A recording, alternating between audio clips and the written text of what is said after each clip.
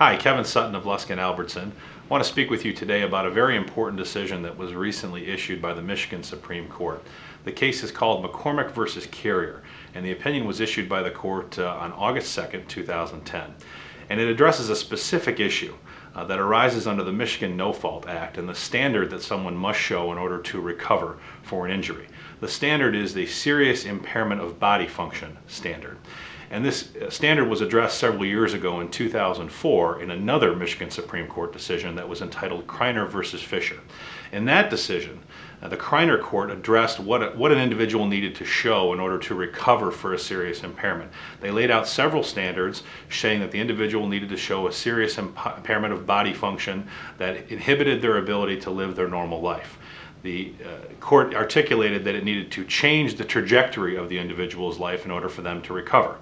Our new Michigan Supreme Court, in this decision that was just issued a few weeks ago, in the McCormick decision, said that the Kreiner decision was wrong, that the Michigan Supreme Court in 2004 didn't get it right, and that they wanted to change the decision.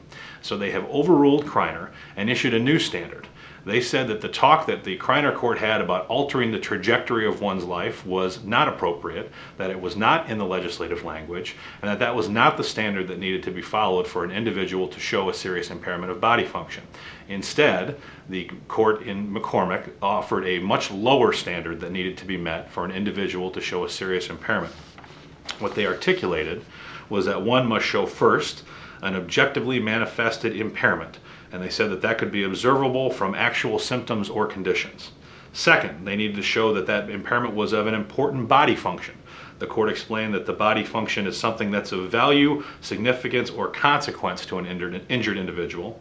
And third, that it affects the person's ability to live their normal life. And the way they define that, and this is the key distinction from Kreiner, is that it influences some of the plaintiff's capacity to live his or her normal life. So the distinction is a very fine one. The Kreiner court having said that the impairment must alter the trajectory of your life, here the McCormick court saying that it must just influence some of your capacity to live your normal life.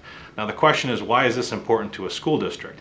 In situations, serious impairment particularly comes up if there's a bus accident or if one of your employees driving a vehicle has an accident with a private vehicle. Often there are claims for injuries made by the individuals who are involved in those accidents, and the serious impairment standard is what's going to control whether or not they are able to recover against the school district or the school district employee. And so this is an important development. And again, it alters the shift, and it's a very pro-plaintiff shift. And we see that the standard is being lowered dramatically for someone to establish a serious impairment of body function.